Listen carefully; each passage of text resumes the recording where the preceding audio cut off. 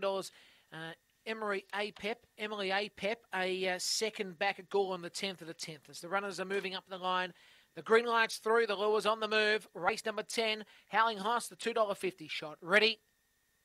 Racing. Another Cadillac began nicely for the inside. Velocity Alibi moves up the second. Howling Hoss now goes to the rails from Electraviolet. Now it's Emery A. Pep on the outside and Hot Diamond. Well, it's another Cadillac who still leads. Howling Hoss goes to the rail though and will go to the lead in the second. Electraviolet then on the outside is Emily A. Pep, but on the turn Howling Hoss the lead, and Howling Hoss wins from another Cadillac. Third goes to Electraviolet. They'll follow next by Emily A. Pep, Velocity Alibi, and back in the tail of the field will be Hot Diamond. Race time around about 23:20.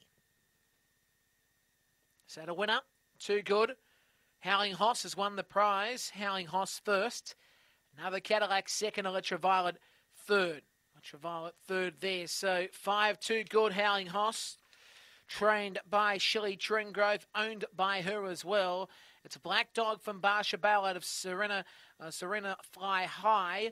Second pick, another Cadillac. Tracy Price, owner trainer, a White and Black Girl from Aussie Infrared out of Olivia's Ruby. And third going to the 7 Black, and that's Electraviolet